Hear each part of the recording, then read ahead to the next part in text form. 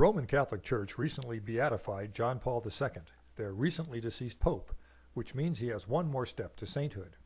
According to Catholic teaching, the Church has the power to make, or at least mark, when God allows famous dead Catholics into heaven. Apparently, it doesn't happen very often, so it's a big deal. In fact, according to the Church, in all of humanity, there are only a few thousand saints. All Roman Catholic, of course. There are so few saints that, according to this cute Catholic song I found on YouTube, you can actually name many of them. There's Mary, Joseph, John the Baptist, James the son of Zebedee, and Peter, Andrew, Matthew, Philip, Thomas, John, Bartholomew, and Simon, Zealot, Thaddeus, and James the son of Alphaeus. But is this true? Notice that some of the greatest believers in the Bible, Father Abraham and Moses, the man of God, are strangely missing from the Catholic list of saints, as are other famous believers from the Old Testament, like King David, a man after God's own heart. Who does God say his saints are? Inquiring minds want to know. I want to know.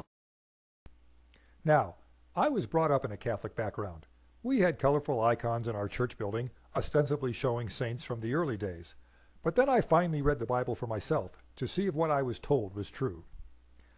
While the word saint is used in the Old Testament, it wasn't until I read the New Testament that I noticed major inconsistencies between Catholic doctrine and what God said in the Bible.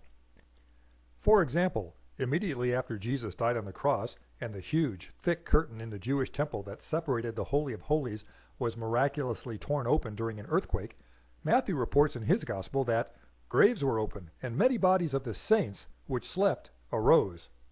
But how could there be saints before Pentecost, before the church was on the scene to canonize them? Further, these would have to be Old Testament believers since Jesus hadn't been resurrected yet. But the church list starts with New Testament believers only.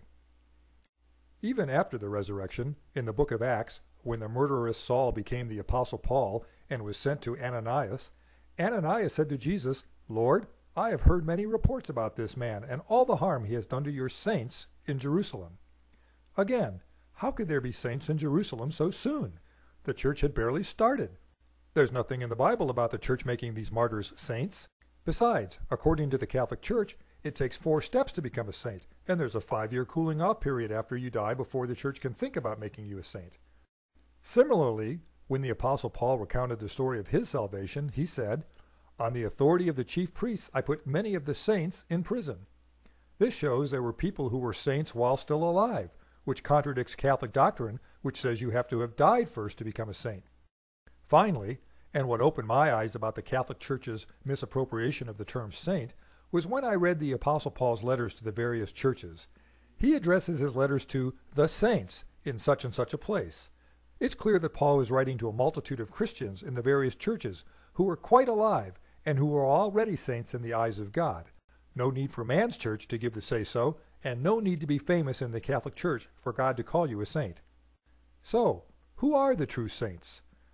Are there only a famous few, or are there a multitude of the masses?